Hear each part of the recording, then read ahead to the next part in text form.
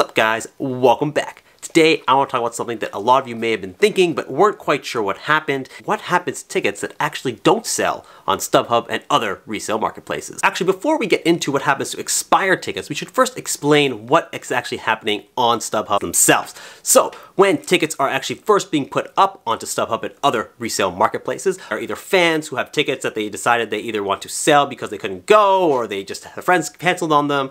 Gotta go to my friend's house, have an emergency birthday party, I gotta go, out of town because I'm just so popular. However, usually what happens is the person who had the tickets or the person they were gonna go with, they just couldn't end up going anymore, so the tickets, they basically just get unused, or whatever the case may be, trying to make a few extra bucks, or they just, whatever. Or you have the same side where the ticket brokers are the ones also listing their tickets on there, trying to, again, make some money because they're in the business of making money off you, the buyer. Tickets get listed up there, prices will be set basically by the market. I can go in online and set it for $20 million or whatever the maximum price is, but it doesn't mean that ticket will actually sell for that price. And then we get into the situation where we're trying to buy tickets last minute. Then I have to do what everybody else does and race to the bottom, try and list your price as low as possible to make sure that yours is the one that gets bought and not someone else's. So some people are gonna say, oh, I'm gonna list my tickets for $19.99. And then the next person's like, I'm gonna list mine for $19.98. And the next person's like, I have the perfect solution. I'm gonna list my tickets for $19.99 minus 2 more cents, so $19.97. They are the geniuses. That is the magic secret. That is the magic word. That is how you sell your ticket. That's not how you sell your ticket. Just take a look up over here. One of these sides. Basically, one of these corners, take a look. I actually have a video on how to buy last minute tickets, and we go into that in detail with a very exciting example which happened last week. So go ahead, check that out. But what happens is as the ticket prices come down, get close to the event, basically it's just a race to the bottom. End of the day, what's gonna happen is that not every single ticket will get sold. So what happens with those tickets? Let's take a look, because lots of exciting things could potentially happen to them. First thing that happens when you end up with tickets that didn't actually end up selling is the most obvious one. They're just gone. Useless, done, worth nothing. And you might as well just give up now. Basically say, here, Ticketmaster, take my money. I don't want it anymore. I don't want to attend your terrible events or amazing events. I just don't want it. Take it away. I don't need this money. Goodbye. Goodbye. And that, my friends, is very depressing. It means you had some tickets that are now worthless. On the other hand, you have not just, fans who are trying to sell tickets, though, you also have the ticket brokers. So these are the people who are actually, in the business of buying and reselling tickets. And so what they'll have at the situation is those tickets will basically not have been sold anymore. And so they are kind of in a bit of a pickle, they're kind of stuck saying, okay, what can I do now if I can't list them on Stubhub anymore? Is there any other option for me, or do I just have to take the loss, take the hit right in the face? Or do they have other means of trying to unload them? And the answer to that is yes, they actually have a few other options. So specifically with Stubhub, they will allow listings to, stay up until the event time. Some sellers will actually be able to list tickets past the event time. Gives them an extra, half hour, sometimes almost 2 hours. I don't imagine many things will sell in that time, but they have the option to actually sell these tickets for an extended period of time, longer than the average fan. But at some point, the tickets eventually for everybody will be delisted, the event will go away, you won't be able to see it on any resale markets anymore, and that, my friends, is when you are at the situation where you no longer have the ability to sell your tickets online. And when that happens, again, tickets, worthless. One other option when your tickets expire on Stubhub and other resale marketplaces is to actually smash the like button, because that really helps me out.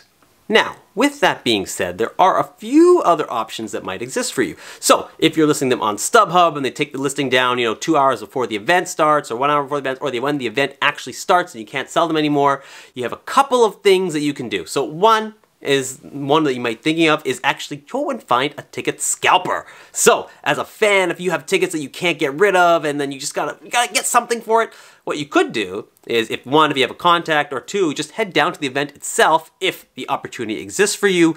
Go ahead, find a ticket scalper there. Sometimes you see them all over the place. They're just, on the streets, on the corners, at the venue itself, just with big signs saying, I need tickets, I need tickets. And what they'll do is basically they'll just buy them from you. Yes, they're going to buy them at a very, very discounted price, but would you rather get something rather than nothing? It really kind of depends on your situation, if you're close to the venue or not. If you can do it, if you can swing it by, go ahead, get your couple of bucks, give you some cold hard cash. From the ticket broker side, they may actually have people who are designated ticket runners who will actually take the tickets, if they are physical tickets. What they'll do, they'll bring them down to the actual scalpers themselves, and they will then try and sell those tickets on the streets of Manhattan, or your neighborhood, or wherever it is your event takes place.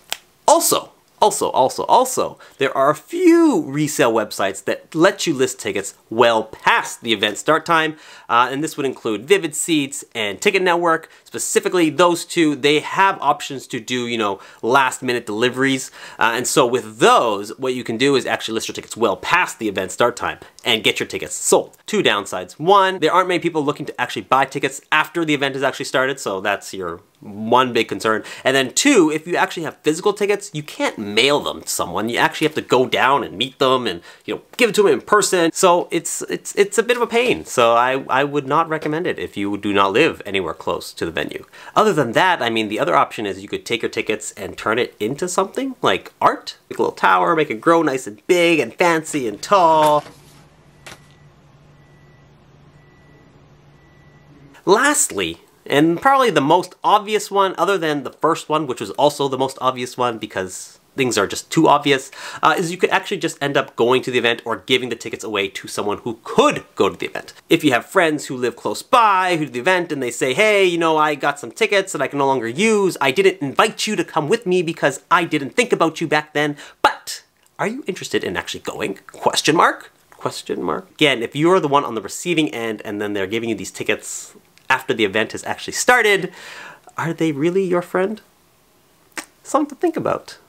Basically, when things expire and you can't use them anymore, you gotta be a bit creative. So these are my options for you. There are some ways to try and sell them. There are also some ways to try and have fun with them. Whatever it is you decide to do, I support it wholeheartedly because I have been in that same situation as you. If this has happened to you before, let me know in the comments below what you've actually done with your tickets that could not be used or couldn't end up being sold in time. Also, be sure to subscribe because I haven't reminded you yet, but when you subscribe, you actually have way more fun with your tickets. Did you know that? These are facts. Facts, I tell you. If you have other ideas, definitely leave them in the comments below. I'll check them all out. And I'll see you guys next time. You could look at them, you could frame them, you could drill holes in them. What about if you, like, turned it into a nose? A costume? Like a little eye hole or something? If they're mobile tickets, not as exciting, you could have a very, you know, dramatic deletion party off your Apple Wallet or whatever it's called. Another option, origami, you know? Fold this side. Yeah. We got this, guys. Don't worry about it. Mobile tickets, I mean, I don't think you're gonna be drilling a hole into your phone to remove the QR code because that's... Then you fold this side. That's not creepy at all. That's not a good idea. I don't recommend that. In fact, I would say stop. And then you know, turn it into like a little thing. This is what I would do. This is the thumbnail that we want. You could turn it into a vuvuzela. These, you might as well rip them up. Take the drill out of your hands right now. Don't, I see you. You could also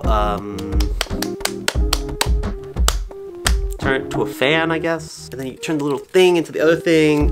And then you just... I think it worked. Hold still. The more dramatic, the better. I see you. I see you with that drill. Don't do it. Just stop. Just step away from the drill. See? Fan. Works very well.